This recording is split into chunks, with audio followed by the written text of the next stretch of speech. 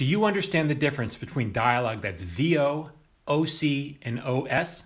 Here's how it works. VO stands for voiceover, and it's usually reserved for when a character is acting as a narrator.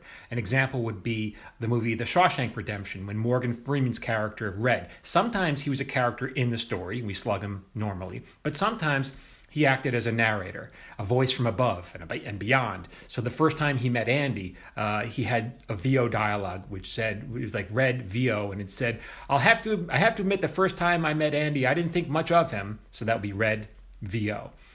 OC stands for off camera. That's when a character is at that particular moment off camera, and it's important to mention that. Okay, an example would be two guys they've just robbed a bank, they're running from the cops, they turn the corner, and one guy says to the other, it's okay, I think we lost him, we're safe now. And then suddenly we see a gun enter frame, and we hear a voice off camera say, not so fast, mister. And then we pull out to reveal it's a cop holding a gun. That would be OC.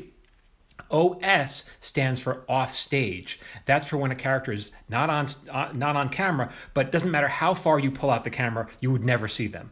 An example would be a guy enters his home, he says, honey, I'm home. He calls off, right? And then we hear a voice from a far away saying, I'm upstairs, honey, I'll be right down.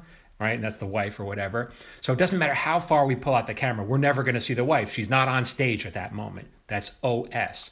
For more tips on how to be a screenwriter, you can follow me here. You can also follow me on Instagram. I have exclusive stuff there at Michael Jamin Writer, or you could go to my bio here, click the icon, the Instagram icon in my bio. It'll take you right there at Michael Jamin Writer.